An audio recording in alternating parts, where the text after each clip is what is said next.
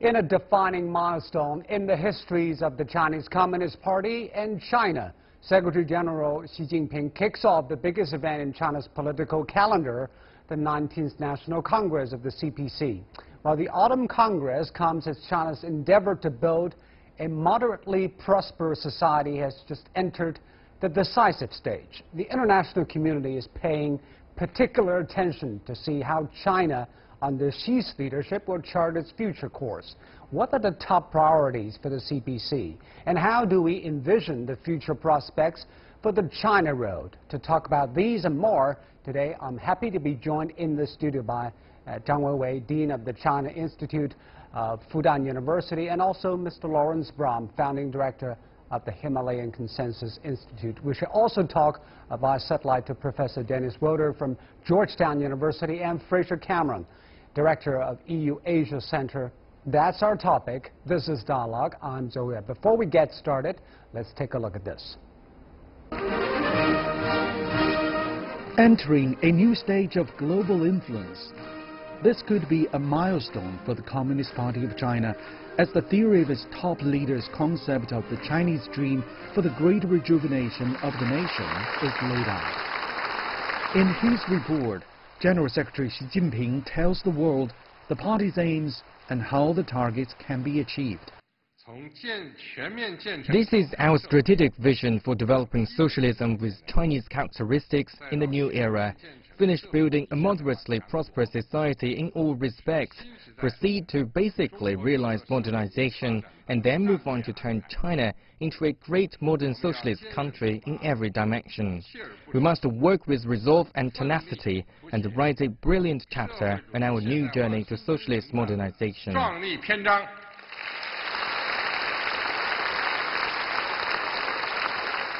Past decades of reforms have focused on resolving domestic problems. Xi's reforms have also focused on how China deals with the rest of the world. Many say he's taken a pragmatic approach to respond to changes. He promotes globalization to create what he calls a win-win situation for all. China's economy has maintained steady growth despite the global slowdown. The Belt and Road Initiative and a more active role in matters like UN peacekeeping and climate change, along with Xi's concept of building a global community of common destiny, have helped put the country in a rising position. Xi understands the party's real threat comes from within. We have tightened political discipline and rules to ensure that political responsibility for governance of the party is fulfilled at each level of the party organization. The report touches on a dozen areas to work on: further reforms, transformation to an innovative society, improving people's well-being, and strengthening party building. The Party Congress, which comes every 5 years, is regarded as the country's most important political meeting. The new leadership lineup and amendments to the party's charter could bring changes to a wide spectrum of policies. Xi Jinping's report is a theoretical expression and guiding directions of China's path.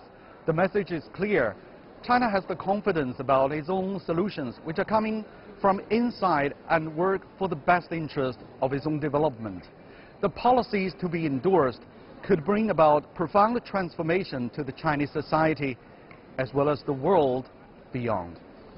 Han Bin, CGTN, at the Great Hall of the People.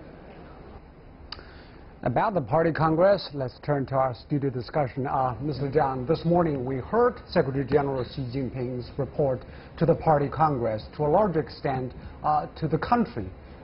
He basically outlined his vision for the political and economic growth for this country in the future. It's bold, ambitious, confident. What do you make of his vision? Well, actually, this is a very impressive speech. And personally, I think he offers a vision, a mid to long-term vision for the Chinese people, actually also for the international community. I think it's a key feature of the Chinese model of development, that from time to time you offer a mid to long-term vision and they shape national consensus and moving towards that objective. and usually it's done. And secondly, I think he shows a kind of confidence which you do not see in perhaps other leaders in the past. He said we can offer an alternative, another option for those countries who want to have faster modernization while maintaining their independence. This is a crucial message. Actually, most developing countries desire for this. And Lawrence, what is your impression of what he said? I think this is a turning point in party congresses. Past party congresses have focused on internal domestic reforms, whether that was creating a market economy or managing that market economy. However, this is a time when Xi Jinping is reaching out to the world and bringing China to take its place as a driver in not just in infrastructure investment through the Belt and Road Initiative, but also as a leader in the fight against climate change, global warming. It's really stepping into the shoes that have been left empty by other countries and leading with ecological civilization, green finance, and moreover talking about this concept of China's solutions, not the old sort of Washington consensus or IMF World Bank approach of one cookie cutter fits all, everybody has to follow the same model, but saying, look, we have experienced challenges, we've overcome them, some things have worked, others have not, those that haven't worked have been shelved, those that worked we expanded, and this is our set of experiences, we want to share them, and share them with other developing countries because they're relevant. Talking about China's solution, Secretary General Xi outlined what he's thinking on China's governance as his thoughts on building Chinese socialism with Chinese characteristics in the new era. What is in the new era, does it signify? Yeah, it means, you know, China is already very different from the China, say, 30 years ago, 39 years ago when the reform just started. At that time, it's what we call still backward productivity. Now China is the world's second largest economy, and China leading the world in the new economies. So I think China has indeed entered a new stage, and we have to change really the official idea of development from really focusing on quantity into focusing on quality. That's the key word. Upgrading Chinese economy, Chinese industries, and move up in the value chain, in the quality chain, so that China will be, you know, a better China. And also China's place in the world has changed. Some people worry that might China become more assertive or even aggressive? Does China look like a menace to other parts of the world? Obviously, Mr. Xi thinks otherwise. I think the Belt and Road Initiative is about sharing infrastructure investment and also expanding the economic growth of other countries alongside China's. And I think in this respect, it's really about saying, look, if you want to have security, if you want to fight terrorism, if you want to deal with these issues, you have to deal with it at its root. Sanctions, bombing is not going to get you there. However, if you're able to empower people economically and respect their identity, then you're going to go much further in creating a more holistic and peaceful world than one which is done by aggression. I don't think that's their approach at all. It's going to be very much about investment. But we keep saying one country's choice of its path depends on its historical and cultural context. Can China's example be copied by other developing nations, as we said? No. Actually, the message of the Chinese model is actually, you know, each and every country should really focus on its own national conditions, cultural conditions, and then try to find its own way forward, rather than mechanically copying other models. This is the grand picture. But at technical level, indeed, there are certain ideas from the China model that can be actually... What are the elements that might be copyable? What are the For instance, others actually, in the Belt and Road Initiative, the Chinese are promoting this interesting idea of economic zones, industrial zones, this idea of zones where you can first try out different pilot projects and then to say whether we extend or not. And also Chinese company can move in very quickly because you may not know the whole situation of the country, but you can at least feel sure that we can do something already in this zone and to benefit both China and the host countries. And political speaking, I read an article an African expert saying that actually many third world countries, developing countries, should regard economic rights ahead of political rights, because sometimes the first priority is to get people better off rather than get them to vote. First of all, you have to deal with their economic empowerment, their identity empowerment, and with that comes education and gradually addressing political issues. And those political issues have to be addressed within the context of the culture of that country and its historical background. As Professor Zhang said, this is really, I would say, summarize it as it's about diversified localization rather than monolithic globalization. And that, I think, is really key in the concept of the China solution. And also China with the rest of the world, especially with big powers like the United States. Some people predict probably in the next 5 years, China's total GDP in PPP terms can outpace the United States and become a serious competitor to the U.S. How would that change the global geopolitics? Yeah, actually, China's GDP by PPP, purchasing power parity, is already larger than the U.S. economy. That's the IMF figure 3 years ago, the 2014 figure. So I even, from my own research, actually, China's GDP has been underestimated. So most probably, China already the world's largest economy.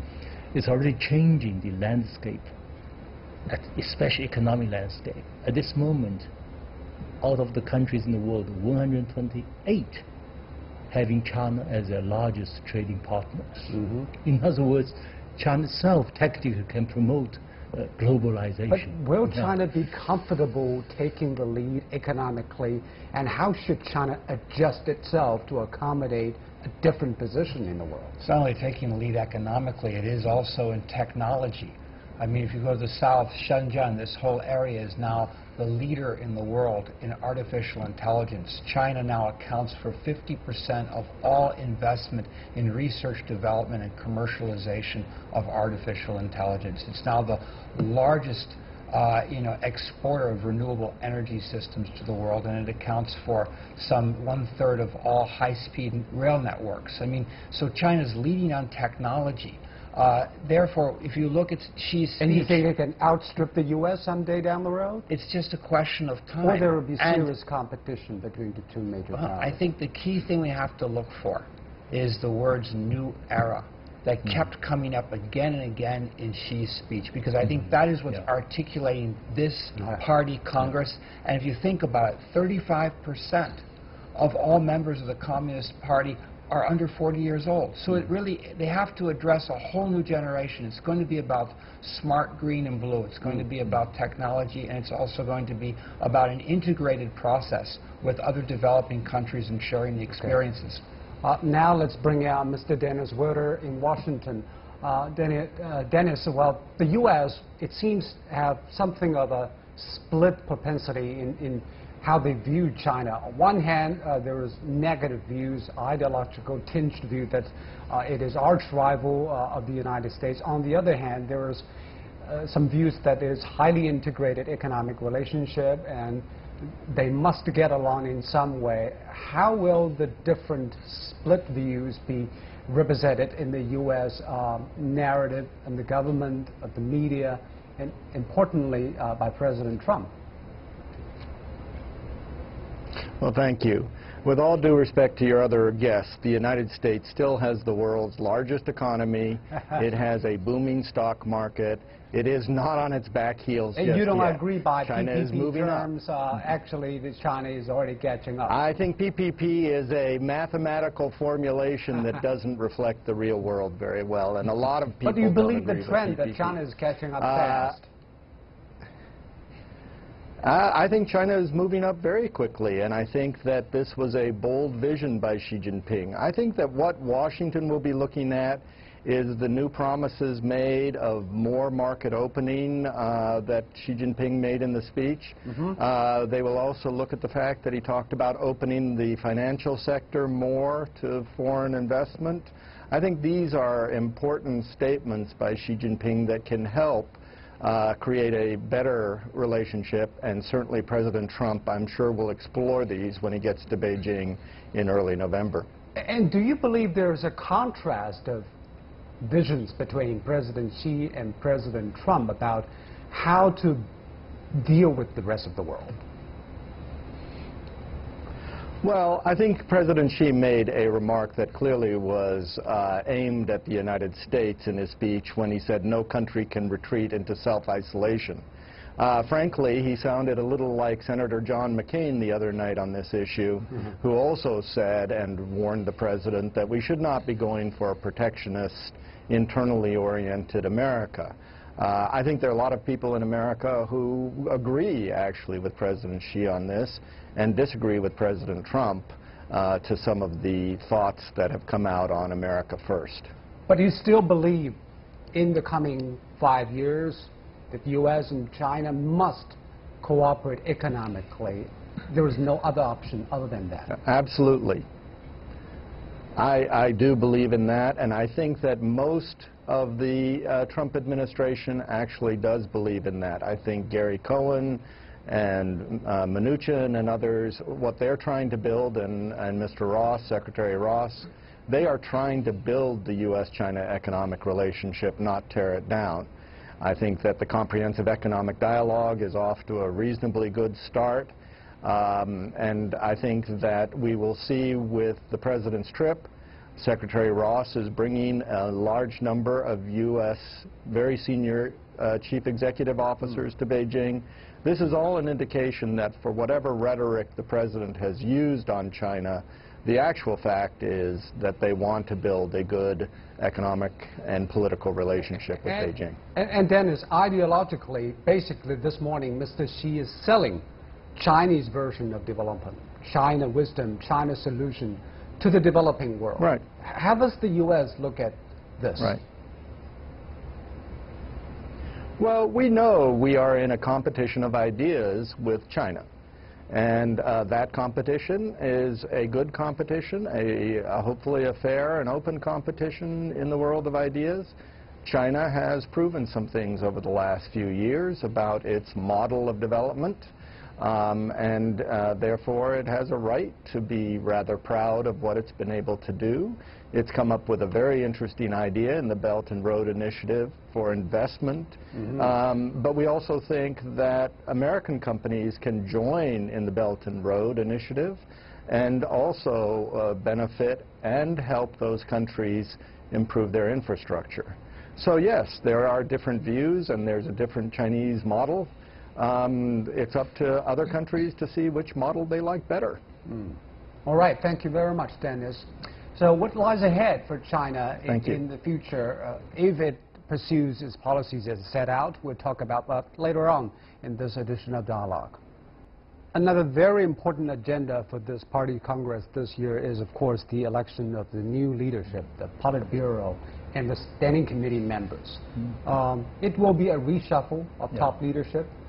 But do you think this kind of political transition will be stable and will be productive for China? I think it's already an institutionalized practice.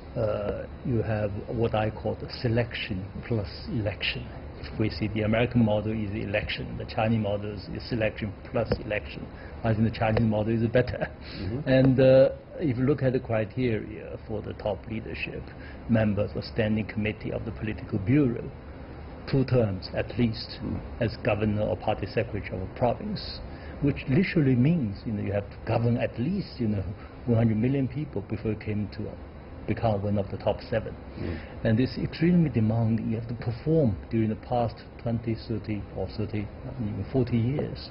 And then you have a competent leadership. All eyes watch at you. So you still believe this process is a very competitive process Extremely for each candidate? That's why many critics in the West don't believe. Because they say the Chinese political system is opaque. We don't know how the leaders are selected. How do you respond to this? No, actually, which system is more opaque? We even did not know who will be the U.S. president until one day before the final election. The day after the election, one day. Because voting is something you cannot decide. That's true. In the head. No, the Chinese system provides political predictability. This is crucial in the 21st century: stability and predictability. Yeah, we know the party's orientation for the next 20, 30 years. And then we know the leadership will be competent, much more competent. You just put together the leaders, United States, UK, and France, and Xi Jinping together. You see who you can trust. So let's look at the track record. The Chinese system selecting its leaders, is it the best, the brightest, compared with other systems in the world? First of all, these leaders have to go through many stages of their own career, from being at a ministry level, local level, city level, sometimes working in an enterprise, in a corporation, managing budgets, managing infrastructure, urban planning. They have to go up and down the gauntlet of all aspects of government before they get to the very, very top. And that means at least these people have a lot of hands-on experience. They know what they're doing before they come into a very senior position in office. That's very different from our system. You can be in America, you can be a community organizer and possibly be president, or you could be a casino operator, as our current president is, and become elected. But at the same time, here you have a situation where people say it's not transparent, it's not democratic, but then look at my own country, the United States. It's the Electoral College which has gotten us a number of presidents, and if you had a referendum tomorrow, people would want the Electoral College changed. But one challenge for the CPC is obviously also mentioned by Secretary General Xi Jinping is corruption. This is the biggest challenge faced by our system. How to ensure that the best and brightest are selected, but they are not corrupt? No, actually, if you look at the rise of the major powers, this rise of corruption actually goes together with the rise of major powers all the time in history. Because literally, the wealth generation outpaces the legal supervision. So you think something is this unavoidable. At a certain stage, Some then members of the bureaucracy go bankrupt. At a certain point of time, it's time to solve the problem. Actually, why Xi Jinping is popular in China, one major reason is he's fighting an anti-corruption campaign. And he said there's no stop of this campaign. It's very important, in parallel with the campaign, as part of the government reforms in the 5 years ahead, is to really build up in the civil service a meritocracy that's rewarded. Salaries have to be increased. One reason for so much corruption in the past was salaries were so low, and all of a sudden you saw people getting rich overnight, entrepreneurs, and officials had power, a stamp, and they could control something and stop it and block it for money. So the meritocracy has to be compensated commensurately. Let's bring in some European perspective for that. I'm joined by Fraser Cameron in Brussels. So, Mr. Cameron, watching the events ongoing in Beijing at the 19th Congress of CPC, how do Europeans look at what is happening in China, or in comparison with what is happening in the US and Europe? How do you look at China's choice of this road? Well, I think firstly there's no great surprises in President Xi's marathon speech today. I think people here in Europe are looking to see if after the Congress he will actually move towards implementing some economic reforms, because that was essentially what it was expected in Europe when China joined the WTO, and this is one of the reasons for the blockage in the market economy status and negotiations. So we are hoping that there will be a reduction in state subsidies for the SOEs and greater moves towards the market economy. But he said China will further open up its economy to the rest of the world on a new scale with new dimensions. But you're not convinced? No, I mean, we've heard this before. I mean, China, of course, has opened up. It's a question of moving on to the next level now. And I think, to take the Chinese economy up to a middle-income level, it has to open up even more. So that's really the critical question. And we need to have a level playing field, especially with the major trading partners, Europe and the United States. It seems on the political side, yes. I think that go on. On the political side, I think it's very much as expected too. I mean, there are different political systems, and I think China, you've just been talking about the way leaders are selected. It suits the Chinese system very well, bringing in leaders from different backgrounds. I think some people would argue that this could be done usefully in Europe and the United States too, but we have to start from the basic point. We have very different systems.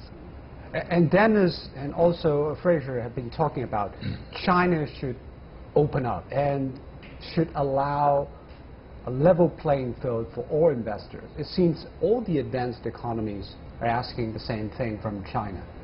Has China done enough? Actually, really, it's if you compare the Chinese market, you just look at the cars on the streets, all foreign brands, you know, Chinese market is much more open than many other markets in the world. I think China honors. For example, India.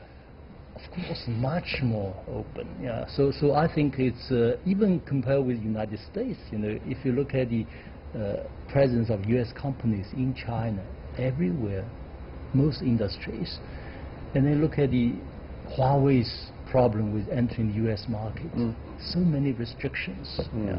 So Dennis, how do you respond to this?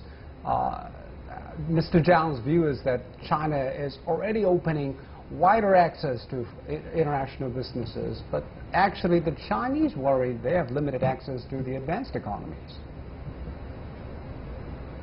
Well, I don't think that this holds up as an argument, because foreign direct investment from China and the United States has boomed in the last couple of years.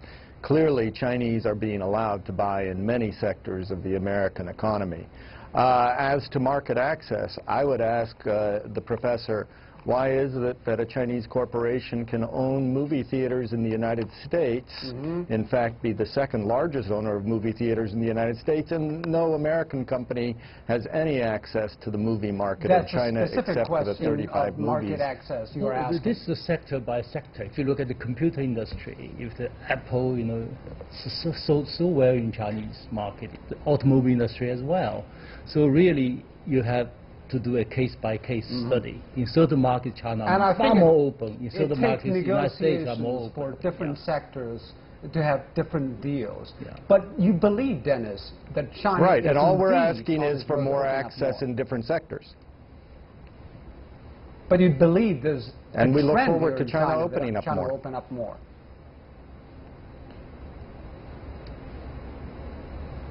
And we hope that trend continues. That's our goal. That's what the Chinese government will hear from the president when he arrives. We think that this is a win-win economic relationship. All right. Thank you. We're running out of time. Thank you very much, Dennis, and also Fraser, for your take. And thank you, Mr. Zhang. And thank you, Lawrence. You've been watching Dialogue on CGTN. I'm Joe in Beijing. Thanks for watching, and bye for now.